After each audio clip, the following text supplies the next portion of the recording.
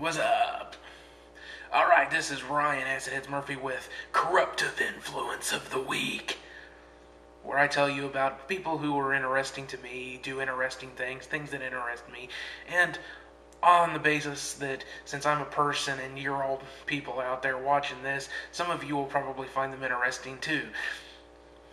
That and I want to corrupt your minds and hearts and souls, because I'm an evil bastard. Okay, so who is the corruptive influence this week? Let me check from my list over here and see who I want to talk about. Ministry. Let me cross them off my list now. Ministry. What can I tell you about Ministry? Started off as an 80s electronic pop group.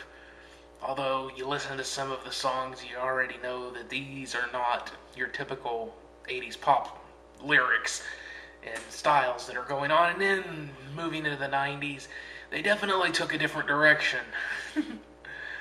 Al Jorgensen, I believe, is the name of the lead guy for Ministry. Well-known producer in certain circles. Let's just say that they went more Nine Inch Nails than Flock of Seagulls. Way more. In fact, they're more further past Nine Inch Nails than Nine Inch Nails is. Trent Reznor, who will be a different influence, so cross him off your mind until we get to that video. So, we got people playing with the water up here. So, what else can I say about Ministry? Some good songs. What's a good gateway song for them?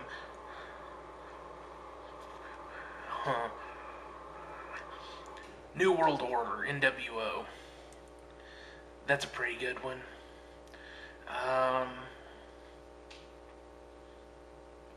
Thieves is a pretty good one. They did a music video and song for AI, the movie AI. They're the group that's at the Android Destroying Festival. That's Ministry, if you've ever seen that movie. So that's one you could look up. I forget the name. What About Us is the name of the song. That one's not too bad.